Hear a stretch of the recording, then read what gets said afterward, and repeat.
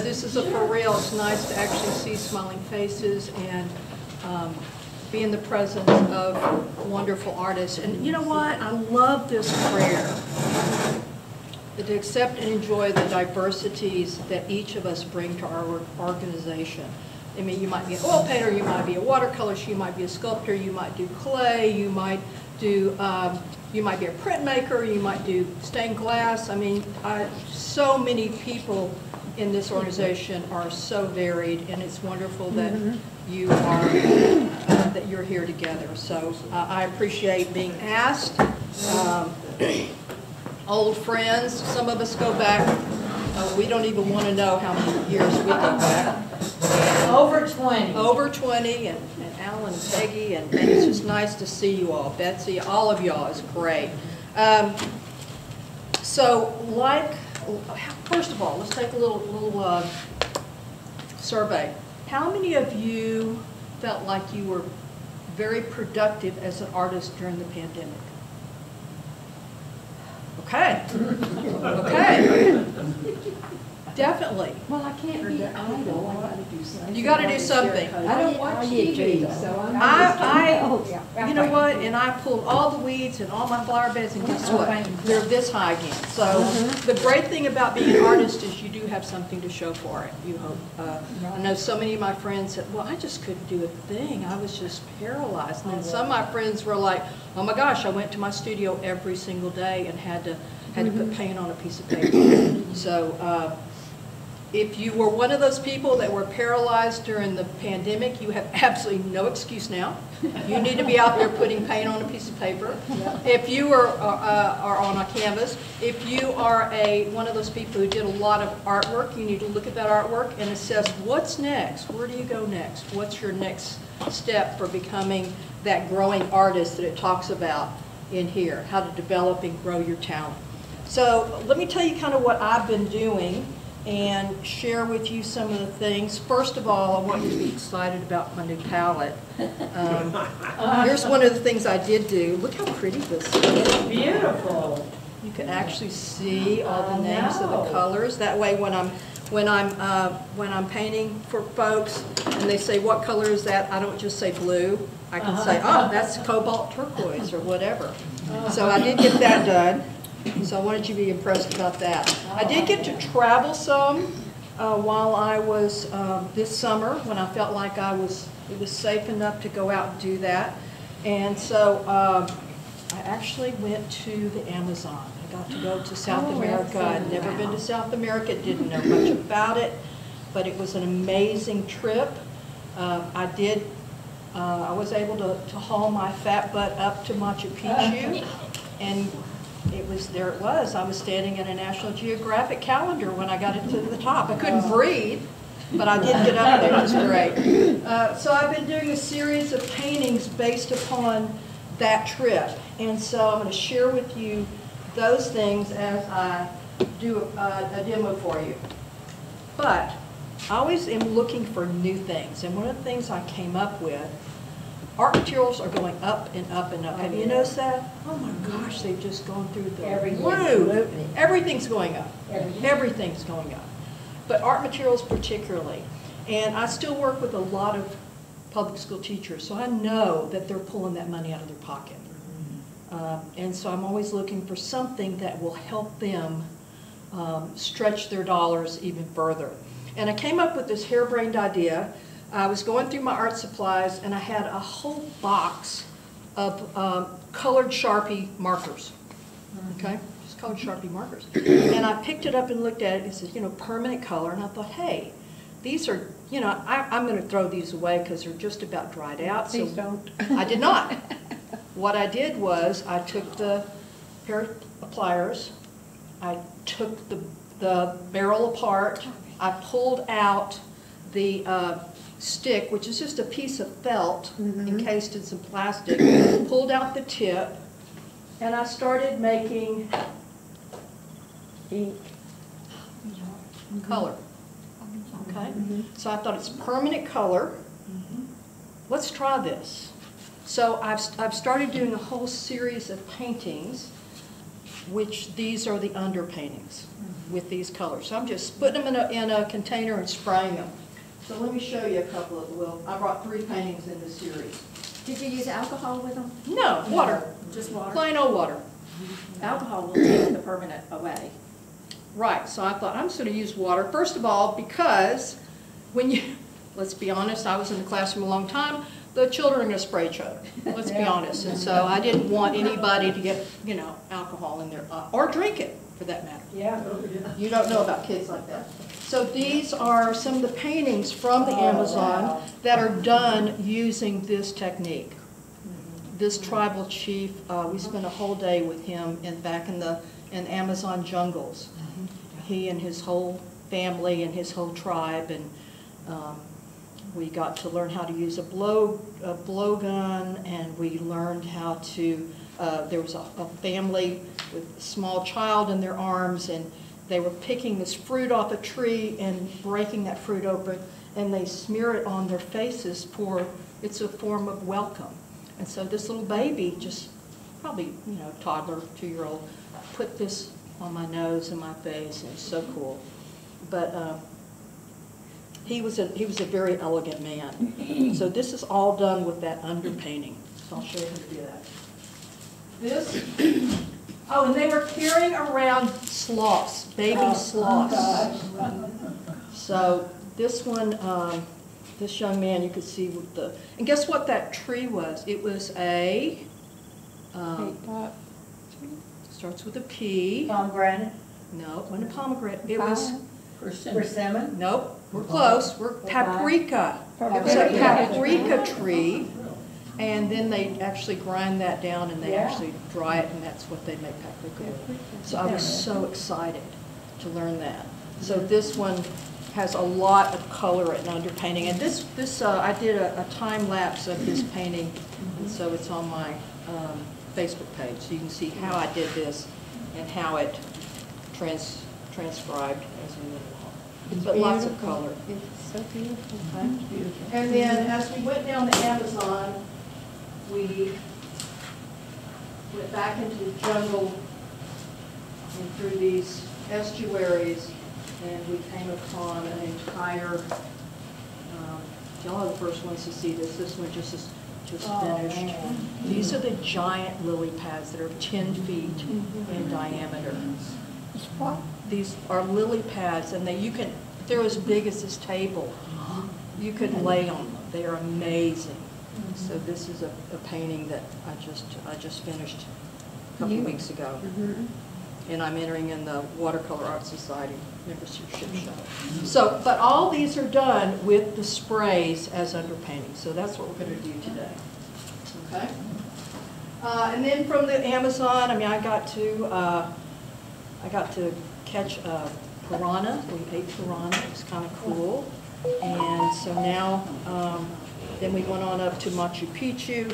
But these are some of the reference photos that we made as we went higher in elevation. So a lot of alpaca, a lot of llamas, and so I'm going to be working from these. This is a painting that I started. I want to show you putting a couple of different, can y'all see that, or is that too shiny? A couple of different drawings together, and then coming up with an idea of what I wanted this painting to be like. I wanted to combine multiple reference photos. I want a contrast of light and dark versus dark. I want to simplify the background. I want interesting negative space, and I want rich color.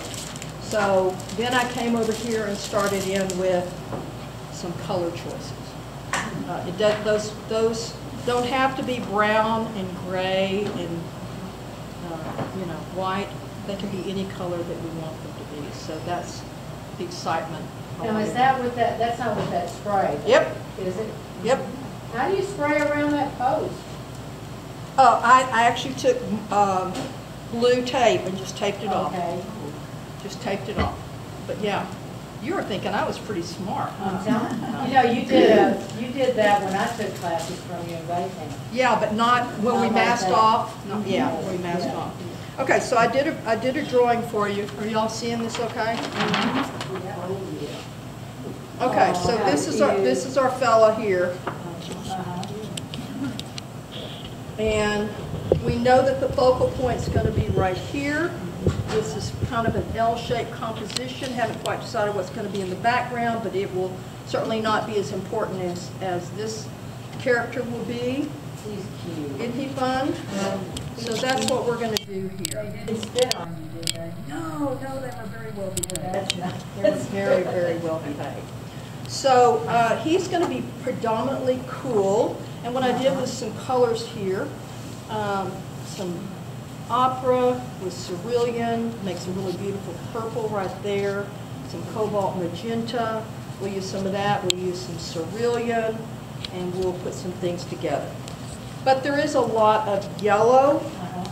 Can y'all see that yellow in his little face? So we're going to start with the lightest color, which is sort of a yellow color. And we're just going to do a little spraying. Do you wet your paper first? I'm going to wet some of this right here. What are you painting on? What kind of paper? I'm on 140-pound Arches cold press. Cold press. Did y'all notice how much that's gone up? Good grief. I know, it's a good thing I stocked up for a while. Yeah.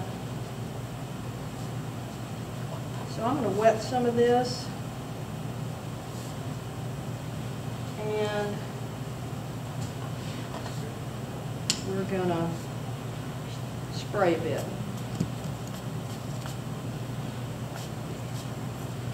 A lot of yellow down in here as it comes all the way down. Can y'all see that? Well, that distributes your colors quickly. I'm almost finished. I know. Yeah, sure. Does it dry through the color? It pretty much does. And what I brought for you, this is the first time I ever sprayed any of this, and I just wet this piece of paper, and I bet I did this 6 months ago. Gee. I lied. Well, let's see. Today, this is almost October.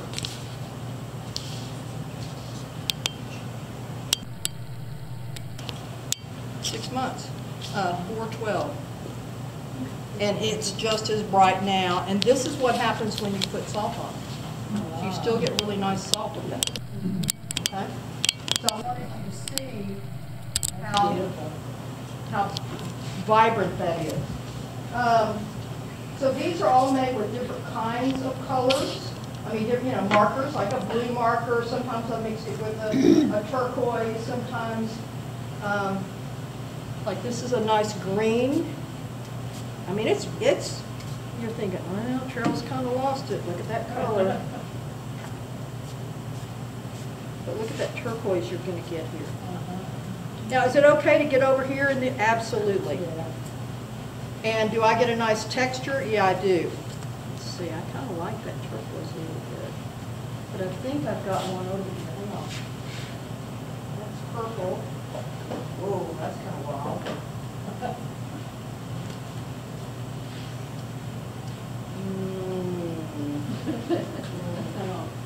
Sometimes these spray a little bit. I don't know exactly if I haven't used them in a while.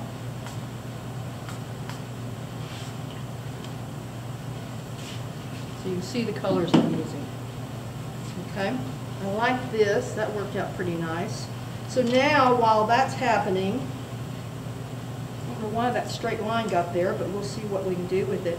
And then I don't have to wait. I can go straight in here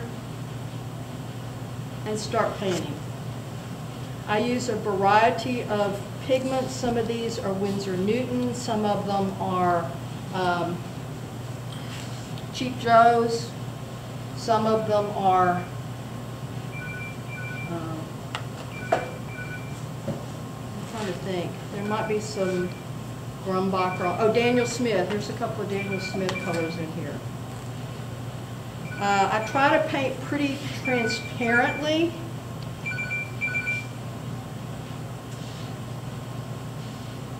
This whole side is in shadow, but it was underneath kind of an open air.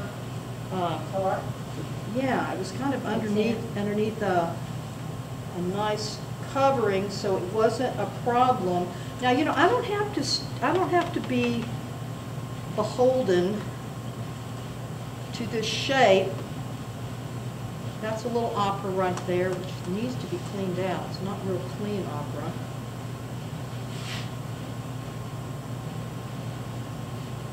But I'm not so worried about what's happening over here. I mean, yes, I want, you can see already it's starting to get dry enough that it's holding a shape right there. Are you seeing that? Yeah.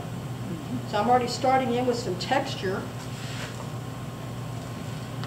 I like New Gamboge. It makes a nice yellow, the bounce light underneath that chin.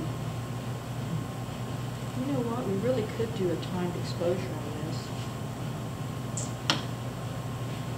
Who feels like being a camera person today? Maggie, you want to come do this? Alan's the photographer. There's the pro right there in front of you. Debbie's a professional. Have y'all used this time lapse Debbie, know how to do it? on your camera? I've never done If time you have an lapse. okay, I'm going to show you this. I don't have Who has, an eye if you have anything. an iPhone, who has an iPhone? Y'all don't have iPhone? iPhone, okay, so if you go over here, it'll say photo, it'll say time lapse, it'll show slow motion, cinema, video, photo, portrait, panoramic. So you go over here to time lapse. Now it goes really fast. So in other words, if Alan, if you'll just stand here kind of and hold that a little bit, and then I'll try to not paint your armpit. Okay, cool. Okay, because I mean, literally, you need to hold that there for probably 3 or 4 minutes before, so you can say, okay, that's my reference photo. Okay. In the meantime, I'm going to pull some of this yellow in here. Look at that beautiful bounce side. That's a little bit of lemon yellow, which I think is Winsor Newton. A little cad. That's kind of nice. There's a little bit there. And I'll do the water over here. Ask any questions you want. I'm just going to paint a while. Not yet. Okay. Otherwise, if you move